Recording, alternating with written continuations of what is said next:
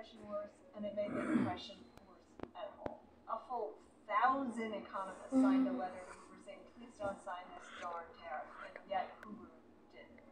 The possible misery of helpless people gives me more concern than any other trouble that this Depression has brought upon us. That movement is conspicuous in the shanty towns of the West Coast, called them Hoover Towns, and it's under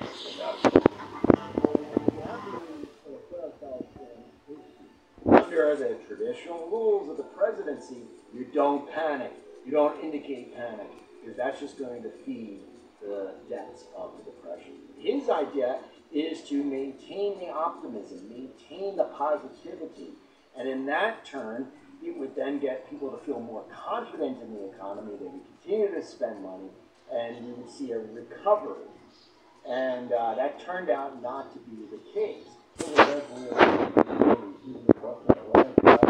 the one he won 4 years before. As many as 1 in 4 outworked the Republican strategy.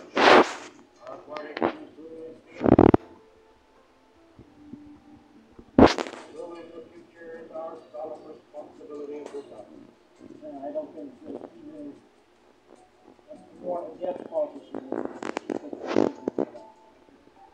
who made it in terms of Democrat, and Franklin Roosevelt happens to be the right man in the right place with the nomination. Roosevelt promised Americans a new deal, but it would be far from a quick fix for the Great Depression.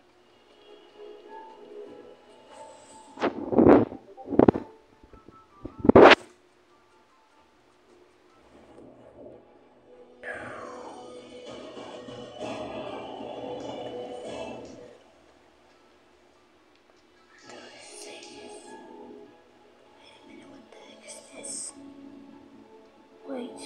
Franklin Delano Roosevelt was born in Skippy. 1882 Oh, great. in Hyde Park, New York.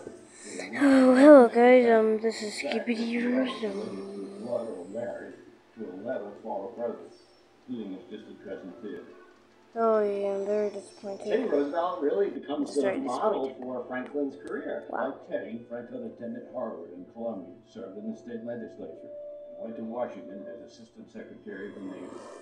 In 1920, FDR was the Democratic Party's nominee for Vice President, but the ticket lost.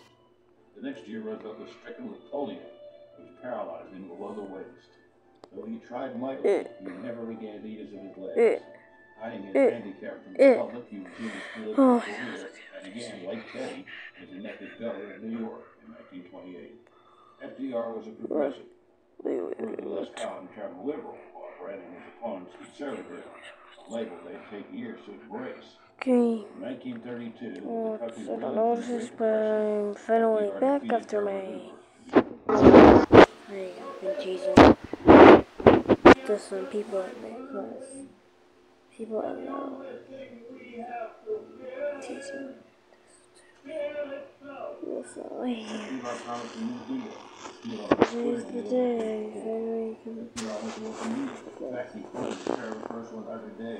The Great Depression was different because it was a banking crisis. So you had to fix that problem. And his prime objective in the first 100 days was to pass legislation which would start to regulate banking in America. I could have before. So maybe I should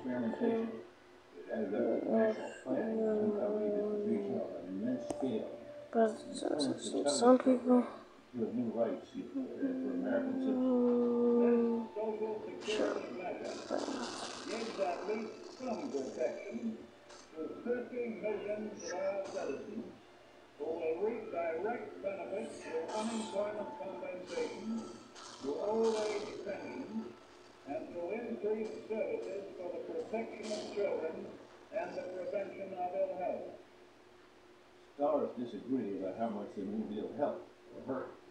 And President Roosevelt was like, the emergency room, not this stuff, the emergency room, desire, and I will hurry and make everyone better. That's one approach if somebody ends up in the emergency room. Another approach might be he's in crisis, but actually he's in taking of his thyroid medicine, and the approach here is something else.